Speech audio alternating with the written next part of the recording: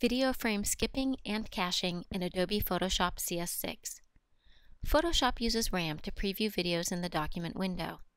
Frames are automatically cached during playback for faster viewing the next time they're played.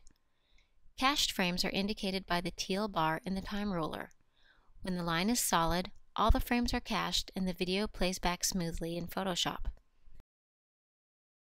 When there are breaks in the line, those are uncached frames, which Photoshop will skip on playback if needed to maintain the frame rate or to keep up with the audio. This is called frame skipping. To achieve a smooth playback, play the video once with the audio turned off. Click Mute Audio Playback. Ensure Allow Frame Skipping is off in the flyout. Click Play. This allows Photoshop to cache each frame. When everything is cached, you can turn the audio back on and play the cached portion of the timeline with both audio and the expected frame rate. At the bottom left of the timeline panel is the frame rate indicator. It shows the frames per second at which the document is set to play back. When playing a video in Photoshop, it shows the preview playback frame rate. The value turns red if the preview rate drops below the document's actual frame rate.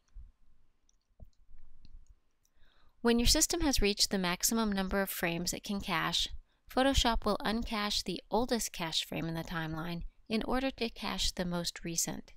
It can look as if the teal line is sliding down the timeline. In this case, it can be helpful to reduce your work area to just the section you want to view. The total number of frames that can be cached depends on the amount of RAM available to Photoshop. That's based on your computer's memory and the Photoshop performance settings. That's a detailed look into frame caching and frame skipping in Adobe Photoshop CS6.